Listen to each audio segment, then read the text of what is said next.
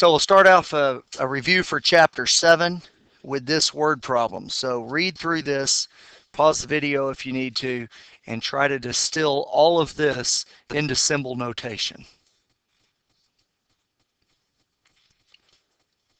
You guys will, I'm sure, take notice of the fact that a couple of times I said something about variance, and other times I said something about standard deviation. So when you distill it all down, here's the symbols or the notation that you should have on all of this. Note over here with the turkey, I gave you variances. With standard deviation, or with the cranberry sauce, I gave you standard deviations. Okay, so from this data right here, the first thing I would do is take both of these standard deviations and convert them to variances.